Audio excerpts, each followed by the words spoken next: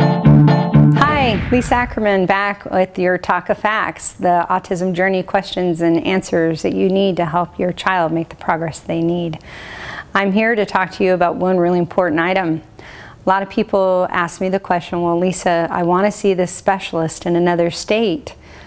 How do I do that? You know, I don't own a jet. I don't have the ability to fly without great pain and travel. Not a problem. We know how to get this done. So I actually encourage families, even though when travel can be a tremendous hardship, getting a child with autism through security, through the plane, and in the journey to where they need to go.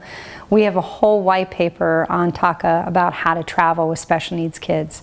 So it can be done. So travel, we know that can be expensive. Not everyone has an unlimited supply of cash for air flights. We love and work with this group called miracleflights.org. They're fantastic. They will fly you and your child, so one parent, one adult, anywhere in the United States, one time a year. Also in the TACA document are places to stay. So often you will have people in your life that love and support your family and don't know exactly how to help. Ask them to gift you their travel or their rewards cards or coupons for hotel, rental car.